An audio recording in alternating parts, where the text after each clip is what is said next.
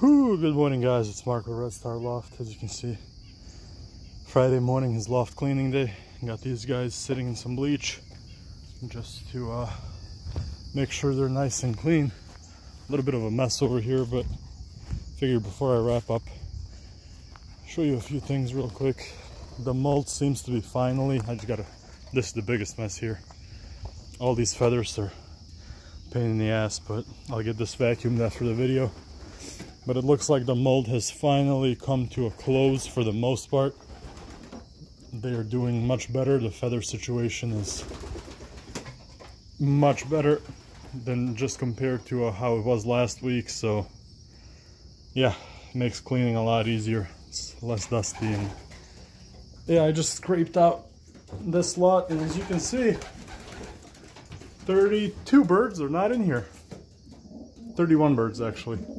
That's supposed to be 32, but his molt is going bad. I showed him to you guys before. He's missing half his wings, so I'm not sending him to any flights. But I wanted to show you my last round of young that I got for this year. So that includes these guys as well as some guys that are still in my breeder side, but these guys are 2 months max, if that, and then these guys here are about between a month and a half, depending on the birds. So yeah, I got some litter down there. This is my wet spot where most of the crap falls because they sit on these perches, so it gets moist. But you can see here, these two blackbirds are nest mates, and I'm real happy that they both came out black. I love blackbirds. I think they're absolutely beautiful, so I think these guys are gonna pardon me, look great. Got that white one and this grizzle or pied, I don't know what it's called. Those two are nestmates. They're from my red cock white hen. And yeah, the guy back there is the one with bad molt, so he's staying. And this one here, let me take a look at that band. What color is that band? That's light, that's red. Yep. So he is from my red bar down there in the bottom. Red bar and red and white saddle homer, and that's his nestmate. So we've got 3 sets of nestmates, giving us 6 plus this guy 7. All the rest of the birds are my dad's taking them to a toss in a different direction. He's taking them south, including another group of 7 or 8 young birds that haven't flown until this week. This week he's been working on integrating the groups together, so he took them all out to 5 miles and they did great. He took them out to 10 miles to 15 miles this week, and now he's at 20 miles. So the plan is, yeah, I used to fly him this whole time east to west, and now he's flying him south to north. So just kind of getting him from a different direction, plus it's much easier to go time-wise. And what I'm gonna do tomorrow is I'm gonna do a toss, and I have no idea how far it's gonna be. At the very least, it's gonna be another 60-mile toss, but I'm just gonna get in the car and drive until I get bored. So we'll see how far I make it. I do have to be back home by a certain time, so I'm gonna probably leave around 5:30, and we will see how far I get. So, but yeah, that's those guys. They're a little bit older, and these guys are a little bit younger.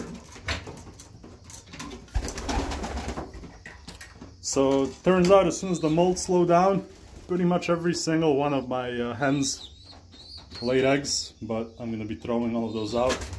I'll let them sit on for a little bit, but yeah, I'm going to be throwing all of those out. So let's take a peek down here. There's my little silver. And there's the little silver right there, and you can see a lot of them, like this one, prime example. Around their band, they just have shit caked on there, and that's because they all sit in that one corner over there, and within 4 days they're yeah, ankle deep in shit basically. So I'm gonna have to, yeah, you can see this guy right here, the blue bar in the back. I'm gonna have to get the scrubbing and get that off because that's just gross. But yeah, as you can see, this round is mostly blue bars. 2 blue bars back there. 1 silver right here, real pretty bird, little hints of red on the wings. And there's that red one in the back. He is from that, if you guys remember that little dwarf pigeon that I kept calling him. That's his little one. He's growing slow like his dad. Don't even think I really should have bred him, but yeah, as you can see, these guys are all, not all, but for the most part, blue bars, and then one silver and one red over there. So I do have, it's dark up there, but yeah, I do have two more in the nest. There are two blue bars. But that's it. Yeah, this season has been all over the place. I moved this hen. She's the mom of that. She's the mom of that red one that was mated to the dwarf pigeon. But yeah, as soon as these guys are over on the other side, that's it for the year. I'm real happy with the progress. I thought I would lose more birds by this point, but I'm not, and that's fantastic. But I do have more birds than I thought that I was gonna have, and yeah, I know that nobody really breeds this time of year, but I just kind of let them go at it, and yeah, they ended up giving me almost a few too many pigeons. So I've not mostly, but about 50% already picked what my pairs are gonna be for next year. So yeah, we're gonna fly them for as long as we can fly them, and when that winter hits, I'm just gonna separate all of my hens and all of my cocks. Probably do hens on this side, cocks on the other side, because I do think there's quite a bit more hens than cocks, but I'm not sure with still so many young birds. But we do have a last pigeon swap of the year coming up in October, in about 3 weeks or so, and I will be getting rid of a few birds.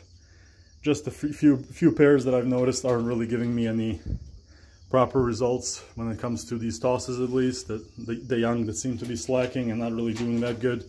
And that's my pair of saddles. So that red and white saddle right there, and this red and white saddle down here. Now I know that red and white down there is paired up to this cockbird, and I know this cockbird has raced and flown a lot in its previous loft. It was owned by my friend in Milwaukee, and I know that he's a really good bird.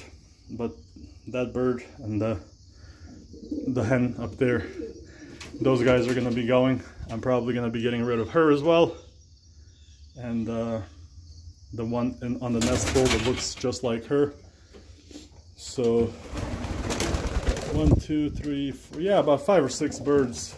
I can't think of any other ones. I think my red and white one, he's a beautiful bird, and the white hen too, she's beautiful, but I'm not going to keep him. I'll give him to my dad. He's going to be breeding homers next year. He's selling all of his pigeons that are remaining in October. So yeah, we're going to kind of divide up a little bit. But yeah, next year I'm definitely just focusing, just based on what I've seen in these training tosses. I know that maybe 10 or 12 up to 15 birds at the most that I've noted, that I've written down their band numbers, and that I do tend to see come first, you know, go in first. When I let them out, run out first. It's always the same birds. It's the consistent birds. So those are the guys. Oh yeah, and I'll be getting rid of the show homers. So that's kind of what's going to be happening early next year. But with the winter coming, I'm trying to make plans of what to do with this. I've considered just framing this out and putting a window here, but I don't want to do that because they're not going to get enough light. It's already, I mean, you guys can't really see, but it's already kind of dark in there. What I think I'm gonna do is I am just gonna, for the winter time, stretch out some thick nylon so they're not getting hit with wind and they're not getting hit with any snow. Just stretch it out across the whole loft and across this door, and basically leave this open around the door for ventilation. They have gaps here, they have gaps up there, so they'll still get their ventilation from this door to this door around these frames. So yeah, like I said, I think I'm just gonna stretch nylon over that side and put up that plastic that you can see in my other loft over here. Put up those plastic sheets on this side as well as on this side. I feel like that's my best bet. So alright guys, yeah, like I said, tomorrow I'll probably take you along for that toss. I don't know how long it's gonna be. I'm hoping 80 miles, but I don't know if I have it in me, or more so if I have the time to do that. Might be another 60 mile. Might just go to a different location. We'll see. I don't know, but something's gonna happen, that's for sure. So you guys have a good day, have a good weekend, and I'll probably see you tomorrow.